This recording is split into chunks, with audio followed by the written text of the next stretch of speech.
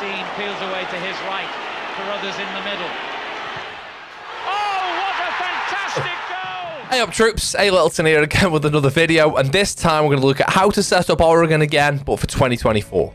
So I don't know if any of you saw the video I did over a year ago, probably a year and a half ago even now maybe, when it came to setting up Oregon. We're going to go over every single site again, all 4 sites for Oregon, because times have changed. I actually changed the way that I hold Trophy from Attic now. I've also changed the way that I hold Big Window from Attic. I've also changed the way that I play Elbow. Now Smoke doesn't have a shield. I still do play Smoke, but I do it slightly different. So it's well worth going over all 4 sites again. Just as a bit of a fact from my point of view, from my personal opinion, the best sites go basement, top floor, meeting kitchen, meeting dining, and they're in order as well. Basement's the best, then top floor, meeting kitchen, then meeting dining. So they're the way you should play them in my opinion. I've actually recorded them slightly differently in this one, but they're the strongest 4 sites. That's enough waffling. I've had enough. Let's get stuck into it.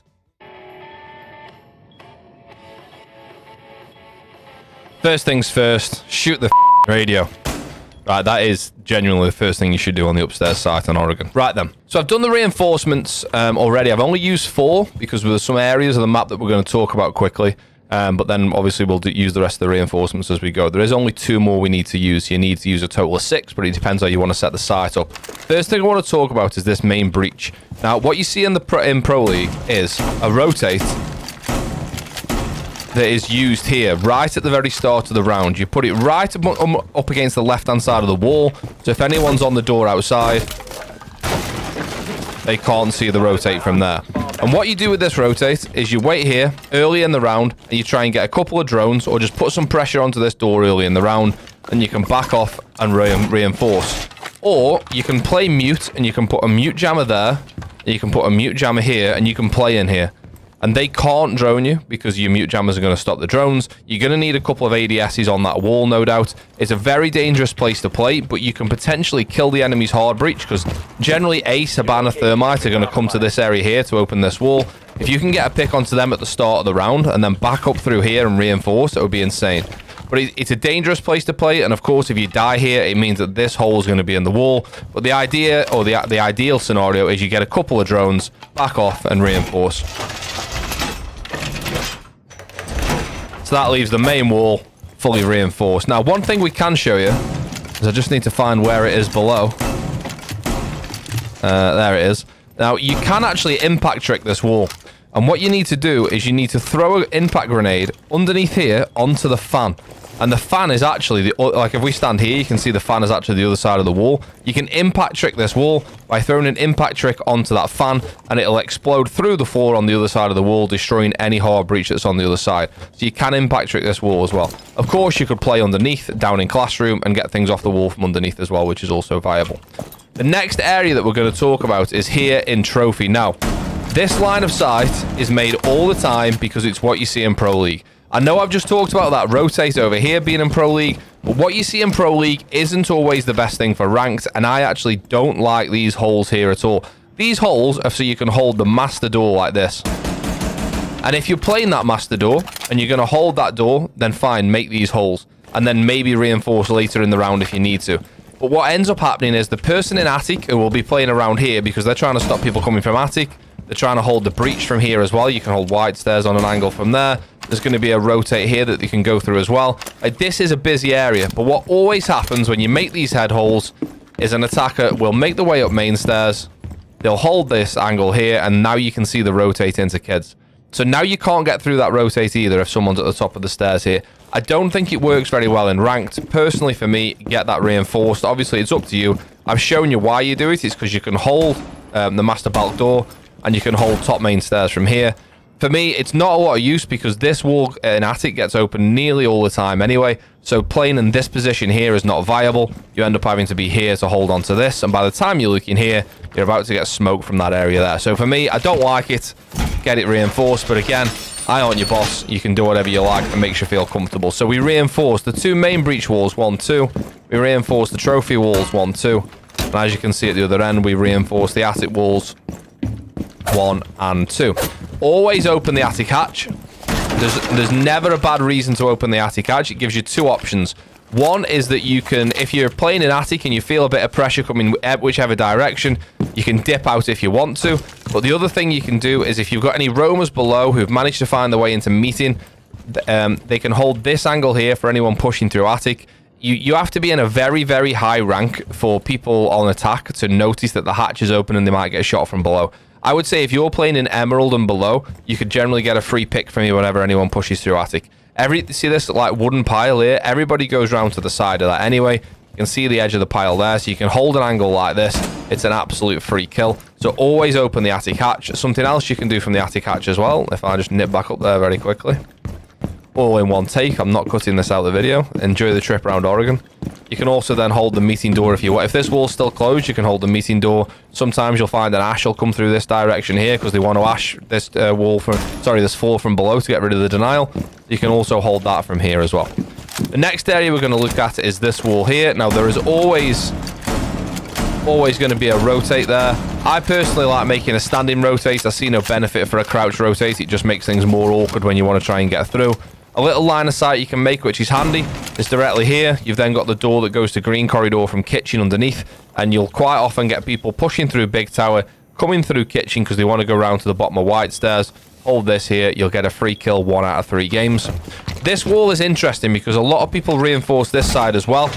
There's not a great deal of importance about doing that, apart from if you don't reinforce it. I don't really want to open that because it'll ruin the rest of the setup, but you can see big window is through here, double window, and you can see if you don't reinforce that, it means that they could put pressure on from big window all the way into attic.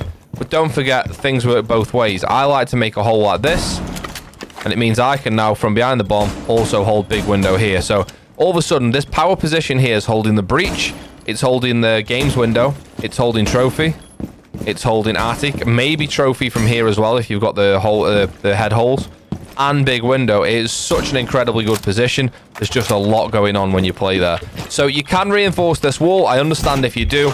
I personally don't like doing it. I like having an angle onto big window from there. Right, what do we do at big window? So we make feet holes along the right-hand side of this wall, and then a small rotate on the end. It only needs to be big enough just to sneak through. That's perfect. So from here now we can hold the jump in. It's a one-way angle because when they jump in the window, they aren't going to be able to see you. Of course, don't shoot their ankles when they jump in. When you see their ankles, you know the head's going to be here. So just hold this, watching for any drones that come in, or any candalas if you can shoot them before they go off, etc, etc. But you can hold that from there. Remember, when you're playing here, your feet are absolutely exposed under this bed. So what I tend to do if I want to attack, when I prone drop here and get a kill by people standing behind that bed, it happens all the time. If you drop off this and press prone before you land, you'll land in prone, and you can get kills there by shooting people's ankles. So whenever you're playing this area as a defender, you've got to make sure that you're just constantly watching that, or you're standing somewhere that's not behind the bed, because obviously you can't fire back there. So yeah, we're going to hold big window from here. The other thing is around big window is you can make holes for the jump in, and you should always do this. This doesn't benefit the attackers whatsoever, and you should always make holes for the jump in, especially when you're playing a shotgun operator. Let's just say you are a bandit and you know they're going to jump in big window, and you've got an MP7 and you might have a C4, but you don't really want to be using C4 to make a line of sight, or you're an operator that hasn't got the means of making holes in the floor. As the operator with a shotgun, Legion, Smoke, Castle, whoever you're playing mute, needs to make these holes. Also make these holes. This now covers bottom white. Let's go downstairs and have a quick look at that. Don't forget, vertical holes work both ways. So that's the holes that you can see onto bottom white and to cover bottom white window. But don't forget, as an attacker, if you get to here and you see these holes, absolutely peek this like that, and you're probably going to get someone's face right in the middle of the floor there. The other holes were for security, which are in here. This is for big window. So now from here, you can just hold anyone jumping in the big window. Obviously, of course, there's only one way in and one way out of this room, so just be careful you don't get droned or stuck in there. Other than that, the areas that you need to be concerned about in terms of default plant is this area here. You know what works here really, really well is a frost mat. A frost mat in this area works super well because nobody drones it, and the hard breach support player just runs through and tries to plant and genuinely will run into a frost mat there. Or they tend to jump on here, like go like this, and then fall into the frost mat. It really does work that well. Another good option is to put a Valkyrie camera on the inside of this light here. That gives you a really good view of the area. You can see that the light shade is like kind of see-through at the top. So when you put the camera here, you can actually see through the back of it to look at the breach as well. It's really, really good Valkyrie cam. But this is where the plant's going to usually aim to go down. The plant can also go down here, and the plant generally will also go down over here if they jump in big window. So they're the 3 areas you've got to concern yourself about. That's how I set it up. Don't use a lot of reinforcements. We've got 4 left. Remember, the first thing to do is shoot the radio, and that's what I do on top 4. Welcome to basement. We've used 5 reinforcements. We've used 1 here. We've used 1 here, and then we've got the freezer hatch reinforced, the laundry hatch reinforced, and finally the E-box hatch also reinforced. Right, in terms of lines of sight and rotates, we want to make a rotate here. Only needs to be a crouch rotate, although because making rotates in these walls is an absolute pleasure, you can usually just walk through the ones that you think are going to be crouch rotates. Rotate here. This doubles up as 2 things. One, it doubles up as an escape route if someone gets trapped in small box. Remember, this is small box.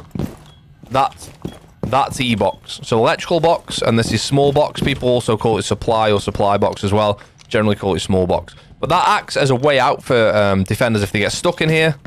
And also, when you make the lines of sight, for freezer, it also means that you can be back here. And you can hold that grey bar there, if you can see the grey strip. That's the bottom of freezer stairs. So now you can hold the bottom of freezer stairs from here, and bob across to there, and then peek it from there as well. Then want to be making a line of sight here, or just a couple of holes. It doesn't have to be all the way across. A line of sight here. And that pretty much sums up the lines of sight and rotates. Now, you can reinforce these 2 walls. There's nothing wrong with that. And the reason you do that is because this here is a real power position. You can hold the stairs, you can hold the drop if anyone drops, and you can also hold blue double door. So if these 2 walls are left soft, what good teams will do is open the hatch and then make like lines of sight across here using ash or whoever they use to make holes in this wall, and it means that a defender can no longer stand here, which is a power position. So I understand if you want to reinforce these. However, what I also like to do is make a line of sight from here to here, and it means that if you're playing elbow and nobody pushes blue, from here now you can at least be useful holding big stairs. So it depends how you want to play. At big stairs, big tower stairs. So if nobody is playing here, I would leave these soft and make this hole. It also means that if you're here, you can peek blue double door from this side as well. So you can peek like that side and then peek that side. Depends how you want to play. Again, it also depends on your elo. If you're in champ and maybe diamond elo, this hatch gets open and then this wall gets shot through. So anyone standing here just gets splattered across that wall. So the places you want to be holding is, of course, elbow. You'll notice... Oh, I haven't made the rotate here. That's embarrassing. Making rotates in these walls is a literal dream. You absolutely want to be holding elbow. This is elbow here. People say, oh, if you shoot out the blue tarps on the floor, it means that you hear better sound. Yes, it does, but it also takes about 2 weeks to shoot all of this out. Like, I just used 4 shotgun shells, so I'm going to use 4, 8, 12, 16, 20, 25 shotgun shells to shoot out this bit of floor. Not worth doing, in my opinion. You'll hear the sound difference. Just listen to me running on the concrete, then listen to me running on the blue. You see how it's muffled? But really, does it make that much difference to start shooting that out? I don't think it does. It's a bit of a waste of time, in my humble opinion. But put a prox on this door and hold elbow like you used to behind a shield. You'd never really use the shield anyway. Everyone just used to wide peek it away from the shield. A beautiful thing to do, and I've got so many clips of me doing this because I love doing it, is people come down into blue and then just sit behind barrels and drone. So just throw a smoke there, set the smoke off, and when they run out of blue, it's a free kill as they run out. I absolutely love doing that. So that's playing elbow. Now, a lot of people also reinforce this wall, and then when they lose elbow control, they'll come back through and reinforce this wall, meaning this is doubly reinforced and completely reinforced off, which is fine. You absolutely can do it that way. I actually like just making a shotgun hole here, and it means I can now hold elbow, but it also means if someone pushes laundry, I can now hold laundry from here as well.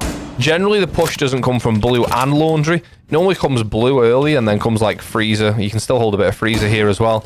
But being able to hold laundry from here is absolutely invaluable, because it can be a tough place to hold, especially from small box here. So if you want to reinforce this wall and then reinforce this wall as well, you absolutely can. I don't like doing that. I would rather just like fight and die, or at least die trying. But I get if you want to reinforce off and then retreat a little bit and give that space up, no problem. In E-box, again, like we said, a small box, sorry, even I just got it wrong then, I do it all the time. Like we said, we can hold freezer, we can also hold laundry from here, make a tiny little punch hole right next to the wall.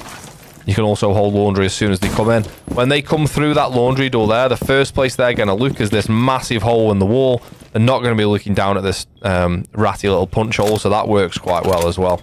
In terms of freezer, don't make that rotatable. I just did that so I didn't have to run around.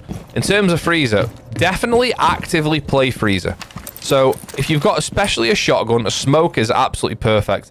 I don't know if any of you watch Pro League, but there used to be a player for Elevate, Up the Elevator. Up the Elevator? I used to be a content creator for Elevate. Absolutely fantastic org. Up Justin. And up Sparks. Two great people from Elevate. Anyway, the reason I'm talking about Elevate is... used to be a player called Sapper, who still now plays for a different team. They've just... Has he got a Galida Esports? I think they've just formed a team. Anyway, Sapper plays freezer stairs like you've never seen before. He was absolutely incredible. Smoke gives you so many options. Generally, when you're in pro play, the push comes from freezer and laundry more than it does blue. It still happens in freezer and blue, though. Sorry, still happens in freezer and ranked. But you can now hold freezer here with smoke so easily. Like, this shotgun's winning any fight at close range. You've got the prox mine to let you know when they're there. And obviously, you've got the smokes you can throw just to the top of the stairs to stop them coming in. Remember, even if you throw it there, it's going to fill this area with toxic vape gas. And basically what you can do as well is just get 2 or 3 drones and then retreat and come down. Just remember that if they open the hatch, your cutoff is pretty much ruined. So if you hear them opening the hatch, like maybe smoke it, try and get a bit of try and destroy 1 more drone, and try and retreat. Otherwise, you're stuck here and you're gonna have to play the hatch and the stairs as well. But you should definitely actively play freezer. Don't start peeking it aggressively. Don't start doing this or doing this. But just definitely kill a couple of drones and then make your way back down. If you want to be a bit more aggressive, you can barricade this. And if you go prone on the stairs, you can peek Z, or I call it Z because I'm not from America. Though that's the Z area there, so you can hold Z from this kind of angle. You can see the angle he can get around there. That's almost looking a split door. But it's a bit ratty because you're proning under the door. So that's freezer. In terms of laundry, not the easiest place to hold, but I would recommend, again, if you know the push is coming laundry, try and kill a few drones on the stairs, move back. If you hear the hatch opening, definitely move back, otherwise you're not going to be able to get out. But you can play laundry from here. Obviously, you've got to watch freezer as well. Or, of course, you can play laundry from small box and smoke off the door in and what have you. That's the way I play downstairs. I do think slightly differently with this wall by not reinforcing it. And I think you should definitely be more active on freezer stairs and laundry stairs where you can. If you think about this site, there's blue, which is 1, big tower stairs, which is 2, freezer, which is 3, and laundry, which is 4. That means you've got 4 players downstairs watching those 4 areas and a 5th player upstairs roaming, ideally a soulless destroying drones, etc. So what I hate when you're playing downstairs, right, is you always get one of your teammates who goes, oh, they're on big tower stairs. Well, yeah, they probably are, because that's a decent way to push down into this site. But if you've got 1, 2, 3, 4 ways down and you've got 5 players, there's no reason to not have a player looking at each of those 4 areas. Also, these head holes here that I haven't mentioned are, of course, just to put pressure onto tower stairs, so they can't just walk down for free. Let me just set the smoke off. Of course, playing smoke as well, you can smoke tower stairs from here as well. Smoke is such a goated operator on this site. He's absolutely class. We haven't mentioned these head holes, but I think this is fairly obvious. It's for peeking into blue. You can get a bit ratty again, like we talked about on the small box door. You can do that here. When they first come down there, the first thing they're going to be looking at are these head holes, so you can get away with a cheeky rat angle. Of course, if they've droned it and they see your punch hole, run away. But that's pretty much how I play downstairs. Hope that helped. So we're on to kitchen and meeting now, which is a way better site than what everybody else plays, which is kitchen and dining. Kitchen dining is a difficult site to hold. And honestly, it's one of the worst sites I feel in ranked, but everybody plays this site 3rd rather than kitchen meeting. Kitchen meeting is like a little bit more difficult to learn how to play, but when you learn how to play it, it's way, way easier. So, reinforcements, we've got the right-hand side at the top there. Why do we do that? We make feet holes along here, and it means from here you can now watch the walk-in from green. It also means you can hold attic stairs. Basement stairs if you need to. Also means that if they're opening this wall, you play an operator here with impacts. They can come up here, an impact trick here, or they can be stand down here, an impact trick there. and it enables them to stop the hard breach that's going on. You also want to open this hatch, and if you lose sight control and you've got a C4, everyone tries to plant on the stage generally, and a C4 up and over that table will generally land on its mark. In terms of the kitchen area, you absolutely need some information here. Approx mine is fine, but what happens sometimes is somebody rushes this door, runs down here, and gets control of kitchen straight away. Early in the round, you've got to have somebody here holding this and holding this. Obviously, you've got to watch for the small tower entrance down at the bottom, though, as well. So, ideally, someone down there as well. You want to rotate between the sides, between kitchen here, and then you want to rotate here. Only a small one. And you want to main rotate here as well. Now, a lot of what's going to go on in this site actually goes on upstairs, so that's what you want to set up downstairs. Remember, all of this here is the kids area, basically, upstairs, and then this area here is the attic area upstairs. So a lot of the holding that we're going to do is above on this site, so let's just nip upstairs quickly. We've used 2 more reinforcements here. We've shot the radio, and basically upstairs you're going to set this... Wait, have we shot the radio? Yeah, we have. We're going to set this up essentially like how we set it up when we're defending upstairs. You're going to want to make these holes. You're definitely going to want to make this hole to hold that door. And we're also going to want to hold big window. You don't necessarily need to make the rotate this time because you're going to hold big window and then back off. And when you're in attic, you're going to want to open this hatch, and you're definitely going to want to reinforce these walls. Now, what's really useful here is a cade. The cade's useful here because these 2 walls are directly above these 2 walls. So you can throw your cade here, and it'll reinforce, electrify these 2 walls, and whichever one of these 2 walls that you reinforce, even if you do both, which I don't recommend, but even if you do, it'll get those 2 walls as well. So cade's super useful up here. This angle is tremendous, stopping anyone coming through there. Obviously, you can watch the walkthrough for anyone coming through if they get this breach open. You've just got to be super careful of anyone pushing you from behind there or here. This is why we reinforce these 2 walls, though, because if you didn't reinforce those 2 walls, an attacker could just come straight into master bedroom, shoot through this wall to make a hole, and cut off the entirety of attic, which obviously we don't want. The other thing you've got to be well aware of when you're playing this site is a push from garage, making a hard breach hole here, and then just planting tucked right in the wall here, like really quickly. Sometimes you'll see a Monty with hard breach charges, like hard breach here, come in, put his back so the shield's facing over there, plant in the corner here and get away with it. It works quite well, so you've got to be aware of that. So from here, you definitely want to have someone at the back of meeting, holding this area here, holding that area. This is a real power position, tucked in here. Don't stand in front of the drone hole, but you can tuck in here. Anyone pushing attic, you can cover. Obviously, anyone who's pushing on stage, you can cover. The C4s over the top of here work really well. You've got to cover, as I say, green corridor at the start of the round. And you've also got to watch for the lurk that nearly always comes through small tower. Having a player playing around showers, like make a rotate here. Just have a player playing around showers, destroying drones at the start of the round. And then if they need to, they can back off through here. Oh, watch out. And go back into kitchen. Just bear in mind, you've got to have that player upstairs as well, because the vert here is immense. Obviously, the hatch, you got to make sure you cover everything off, because all they need to do upstairs, if you give control of kids straight away, they make vertical here to watch this rotate, vertical here or vertical there to watch these rotates. They can then drop the hatch, plant here, and you can't deny the plant because you're going to come through that rotate or through this door and get shot from above. But I personally think this site is way better than kitchen meeting. I will do... sorry, kitchen meeting. This is kitchen meeting. I think it's way better than kitchen dining. We will talk about kitchen dining next, and I'll tell you why I think it's rubbish. But I'm going to get more into why not to play this site rather than how to defend it, even though I'll still talk about how to defend it, obviously.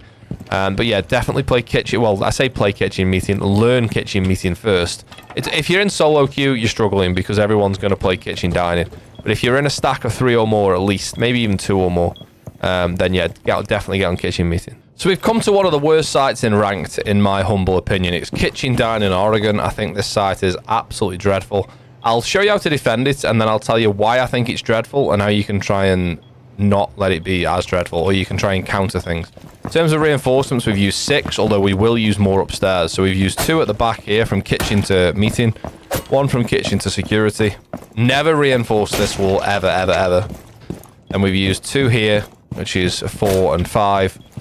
And then the 6th one is the right-hand side shower wall when you're looking from showers out.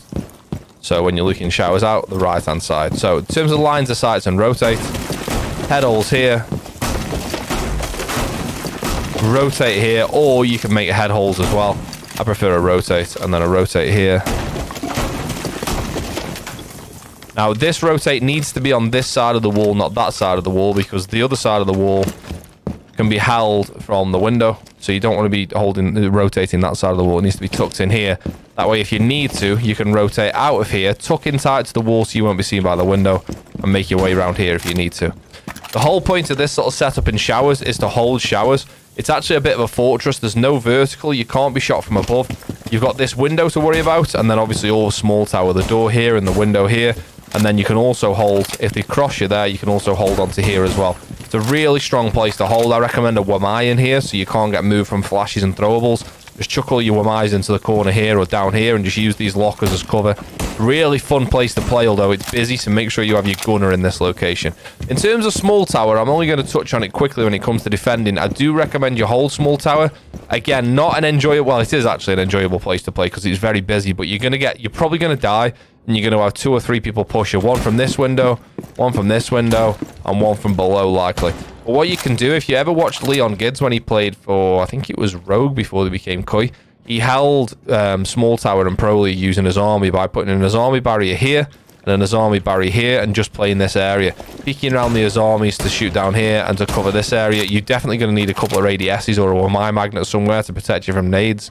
You're probably going to get yinged out or flashed out at some point. But if you can knock 1.5 minutes, 2 minutes off the clock whilst you're playing here, maybe even get a kill as well if you're feeling fruity, it would be incredible. So you also deny the thermite doing what every thermite does, which we're going to come on to shortly. In terms of upstairs, again, very similar setup to what we just did when we were defending meeting and kitchen. So upstairs again, remember all of kids. Oh, we haven't shut the radio. Hello. Remember all of kids, this basically just covers kitchen all the way across.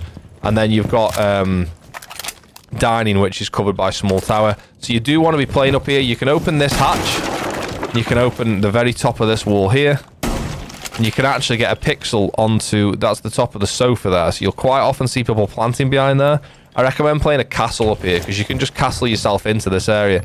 Castle off top white, castle off big window, and castle off games. Trophy, sorry. And you can just sort of chill in here. Castling off top white can be a bit risky because if you ever need to rotate down, like you've castled yourself off. So think about that before you do it if you want to do that. Yeah, holding this angle with planting behind the sofa is a good place to hold. Right, so why is it a rubbish place to defend? 2 reasons. 1, thermite can just go above in small tower, and no one ever really holds small tower, so you get small tower for free. You can just hold small tower. Thermite goes in small tower. He places his thermite charge above this wall because it's a soft floor, and it blows a hole into this wall straight away, no matter what wall denial you put on here.